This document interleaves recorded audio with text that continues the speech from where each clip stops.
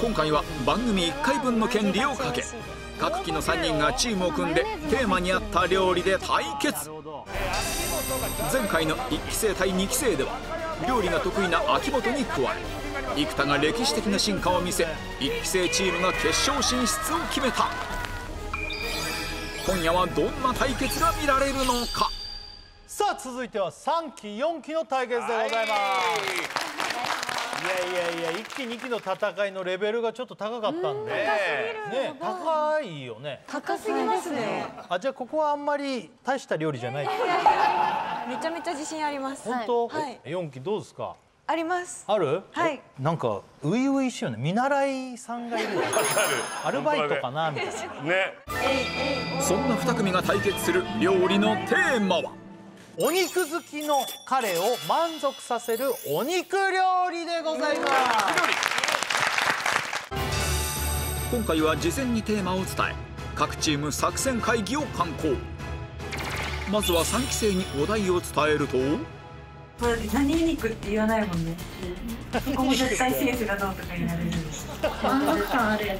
設楽さん絶対なんかカレーをだからみたいなそういういっぱい食べるカレー設定にしよう。日村さんと設楽さんを足して2ではとか。むずそれ。むずどっちも普通の人じゃない。牛肉豚肉鶏肉料理なんです。全部作る。ああいいね。それも最初食べる。鶏とかさ、塩コショウかけて焼くだけで美味しいじゃん。ああ、究極ね。ヨダがいるとやばい。なんか美味しく作るとめちゃめちゃ美味しい。気を使いね。美味しいね。夏野菜そうやってみたり。ああ、いいじゃん。素揚げにしてね。ブロッコリーは？ああ、いいね。皆さんのブロッコリー。そうなの。ブロッコリー知ってるじゃん。ブロッコリーみたいないいじゃん。続いて4期生の作戦会議はどうしよう。やばいじゃん。やばいの。とかじゃない。やっぱがっつりステーキみたいな。バナナマンさん食べてくれるからさ、なんか好みに寄せてくる。何好きなんだろう。絶対味濃い方が好きだ。お父さんいつも味濃くしてる。あ、同い年ぐらいがそうだよね。揚げる。ああ、唐揚げ。とんかつとか。とんかつとか。いろんなお肉揚げてみるの。あ、鶏とか。あ、そうそうそうそう。カレー汁多かったじゃないから。カレーを混ぜて。あれ何の肉だって。ああ。そんなの怖えよ。果たしてどんな肉料理が誕生したのか。3期とか全部行くみたいな話ありましたよ。確かに牛、豚、鶏いろいろあるもんね。なんか依田の発言とか怖いよね。怖いね。怖いよね。勢いはあるんで大丈夫です。本当？勢いはある。山下は割と俺らに寄せてくれようとしてたけどね、途中でなんか2人ともなんか普通じゃないから。でも結構こう2人ともまだ胃腸がこうお若いと思うので、満足できるボリューミーな感じにしようかなと。おお、なるほど。楽しみですけど、4期ですよ。問題がやばくないですか今の会議。これ何の肉だとか言ってさって一番怖いよね。そう。何それ。何それ。肉をどうなってんのそれはもう。なんか全部のお肉が好きなんだろうなって、ありとあらゆるお肉が好きなんだろうなって思ったので、まだ見たことのないお肉料理を。そんなのやんの？見たことないね。怖くない日村さん、なんかわけわかんない動物の肉とか。そうかもしんないし。でもお肉は大丈夫です。ちゃんと売ってるやつです。そりゃそうだ。そこはそれでやってほしいよ。取ってきました。そんな肉料理だったらそれはすげえけど。さあ最後。それではいきましょうか。3期4期の対決でございます。オーダー。お肉好きの彼を満足させる肉料理スタート。3期はみんな自炊派？してますね。4期が割としてないです。いや怖いのはこの中まで火が通ってないとか怖いですよね。あれちょっと待って、一気にすげえ変わってた。びっくりした。あれ決勝用だ。和食じゃないってことなんですかね。あ、そうなんだ。お、始まりましたね。3期の方は玉ねぎいってますね。切ります。こちらついが鶏肉をポリ袋の中に。マヨネーズ。マヨネーズであえてますね。さあ、設楽さん。はいはい。さあ、こちら。動きありましたか？ 3期はね、鶏肉、こちらも鶏肉。はい。そして依田がですね、ナスとズッキーニかな。はい、ズッキーニとナスです。なんか夏野菜とか添えてなんて言ってましたし、日村さんのブロッコリー好きがどうたらって言ってね。ねさあ、そして4期もね、鶏肉をもうなんかね、何やったんですか。さっきマヨネーズ入れてましたね。はい、マヨネーズ入れました。で、今は何が入ったの。ニンニクです。ニンニク。あれ、唐揚げじゃないですか。唐揚げかもしれません。設楽さん。はいはい。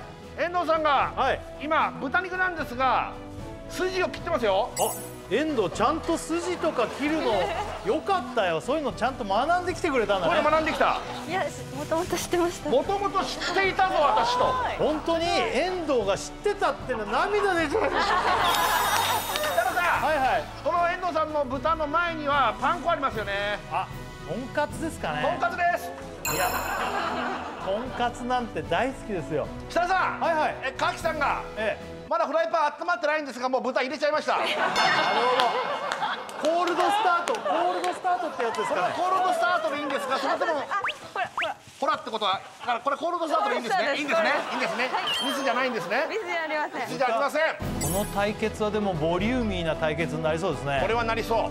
あっと、設楽さん、はいはい。はい、鶏肉今炒め出しました。お鍋に。人を舐めてるでおなじみの山下さんが。なんで舐めるんですか。なぜ舐めてるんですか。依田がかぼちゃ気をつけてくださいね。硬いですから。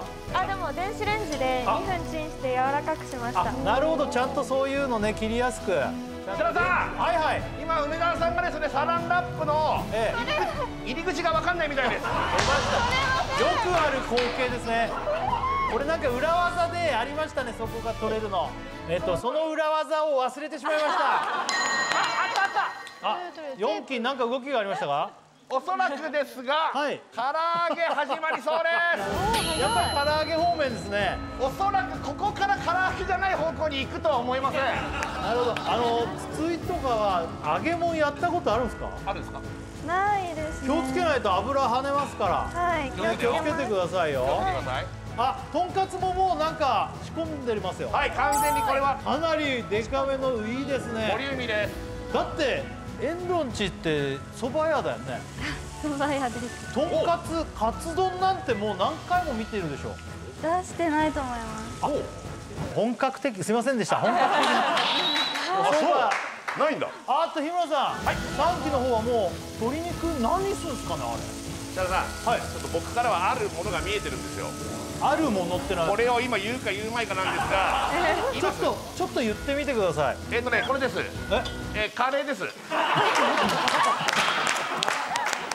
村さん、はい、これカレーじゃないですか。これね、おそらくカレー味になることは間違いないです。チキンカレーっぽいですね。さあ今ちょっと梅沢さんがですね、ひき肉にですね、タレが入って卵。はい、オイスターソース。出ました。日村さん、これもしかして王道のハンバーグいくんじゃないですか。かもしれない。どうでしょう。どうでしょう。長嶋さんですね、今の。かわいバンド。どうでしょう。あ、もう揚げてます、揚げてますよ。はい、こっちちょっと今ダイナミックな状態。唐揚げ始まってます。唐揚げ大丈夫ですかね。味この短時間でちゃんとつくんですかね。多分つきます。多分つきます。多分は不安ですね。多分不安です。そしてね、これカキさんがもうひたすら豚をですね、この状態今。何でしょう。カキはやばい、もう頭おかしくなっちゃったんじゃないですか。ただ豚を焼くっていう。もうひたすらこの作業だね。さあ10分経過でございます。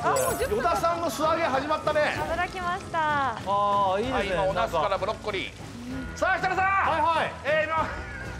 カレー粉を溶かし始めました。カレー、これはもう間違いなくカレーですね。まだわかんないです。まだわからない。まだわかんない。これがカレーじゃない可能性がある。確かに具材がチキンだけですもんね。確かに。さあそしてね、これ梅沢さんが今ね、これ何やってるのかな。これは玉ねぎをちょっと早く冷ましたいので、パン粉と牛乳を入れて。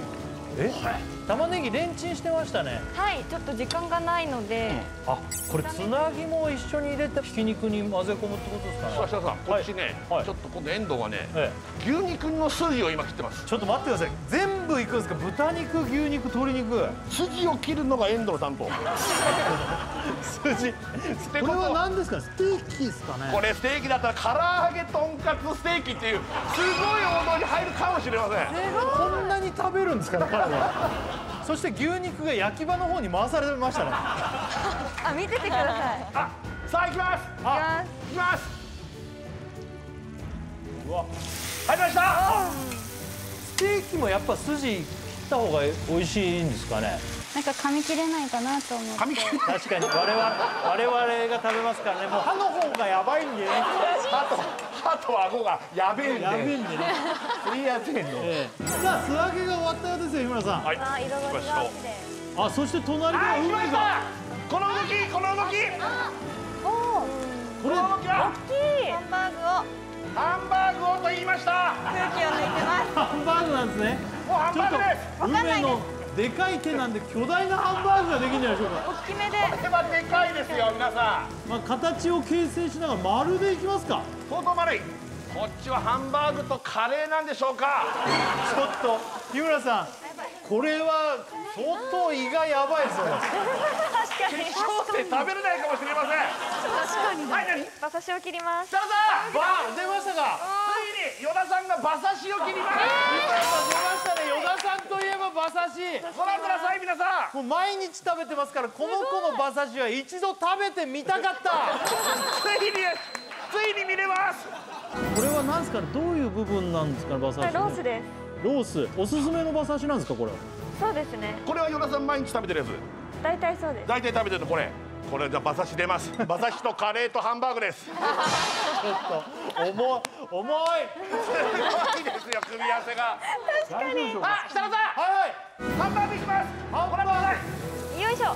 これ時間内に焼けるんですかね。真っ赤っかですけどね。大丈夫です。大丈夫？はい、大丈夫です。結構ボリューミーなハンバーグですよ、これ。あとカレーの匂いがしてきましたけども、山下さん、これカレーに見えるんですが、これカレーでいいんですか？まだわからない。まだわかんない。完成してないので。まだわかんない。本当ですか。日村さん、これうまい具合にかぶってないですけど、この世の肉料理がどんどん出来上がる。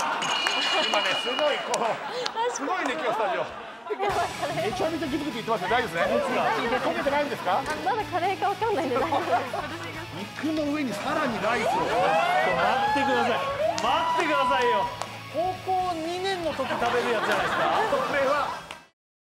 あ、設楽さん。はいはい。とんかつ入ります。なるほど、遠藤のとんかつ入場。入った。いいですね。いや、とんかつ食べたかったですよ。でも最近食べてないんでね。とんかつなんかこれなかなか大変ですけど、初めて作るんですか？今日初めてあげます。あと日村さん、ご飯出てきましたよ。ということはですよ。ということはっていう気がするんですが、はい。山下さん、はい。これカレーじゃないんですか？まだ完成してないんでわかんないです。まだわからない。はい、まだ。マジですか？まだわかんない。夏野菜を素揚げにして添えたカレーじゃないんですね。おしゃれな美味しそうなカレーではないんでしょうか、これ。まだわかんないです。まだわかんない。はい。あれ、卵を溶いてますね。これはオムカレーですか？これオムカレーの可能性も出てきてます。なるほど。さあ、ライス出てきました。さあ、4期の方はライス出てきましたね。4期もライスが出てきました。やばい、日村さん食べきれるか心配です。やばいです。卵を今日村さん、与田がいった。卵いったね。4期日村さん、丼に行くっぽいですよ。豚が乗りましたね。うまそうですね。でも焼肉丼かな。これはめくるよ。待ってください。日村さん、3期の方。行きます。頑張れ。もう行きます。綺麗。うわ、いやすごい。オムライス。ハートのオムライスになってます。オムライスですか？おで設楽さん、はい。ちょっと4期見てください。何ですか？肉の上にさらにライスを。待ってくださいよ。これ高校2年の時食べるやつじゃないですか？これは高2の夏ですね。高2の夏ですね。まだご飯足しますよ。なんでしょう、山にしてますね。牡蠣がなんか作ってます。ここに移動させましたね。ここに来たということはですよ、違う肉がありますよね。これ恐ろしい丼が出来上がりそうです。まさか、ただ唐揚げ乗りました。なんでしょう、この唐揚げは。どういうことですか？天むすみたいな感じにするんですか？唐揚げが1個乗りました。とんかつはもうカットされてますね。とんかつをなるほど。本当にデカ盛りのねフードファイターが来るやつですねこれ。本当ですね。さあそして3期ももう盛り付けの段階に入ってますか？そろそろカレーもかなりグツグツいってますけど。カレー大丈夫？今カレー大丈夫っていう話出ましたけど、与田の方からカレー大丈夫ってカレーめちゃめちゃグツグツいってますけど大丈夫ですね。大丈夫ですか？焦げてないんですか？まだカレーかわかんないんで大丈夫です。山下はちゃんと堅くなに守りますね。守りますね。あ、4期動きありましたよ。何でしょうか？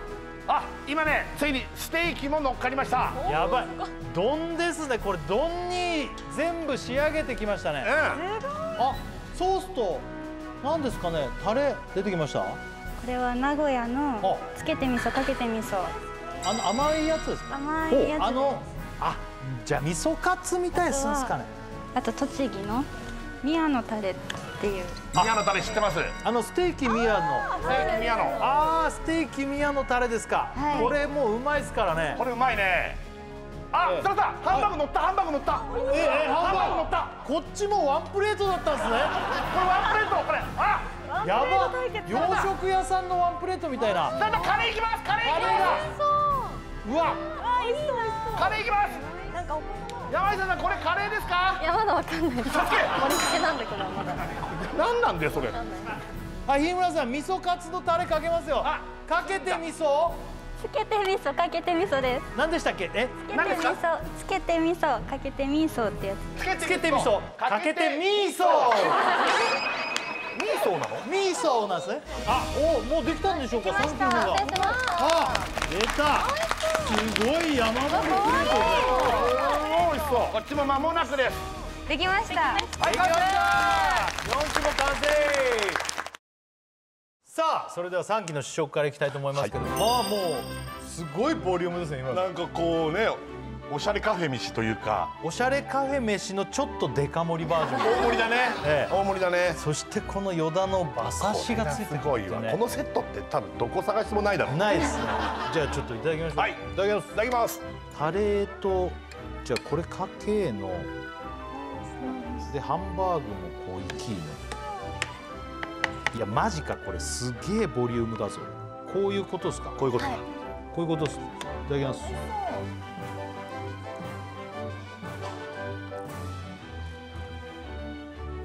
うまい。すごい美味しい。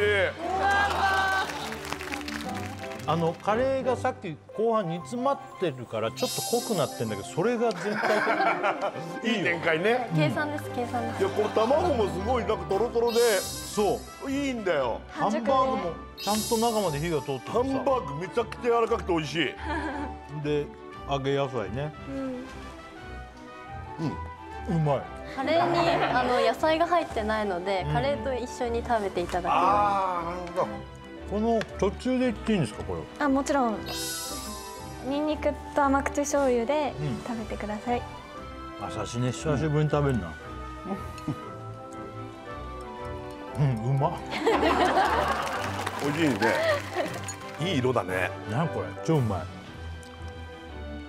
うまっ。これうまい。これマジうまい。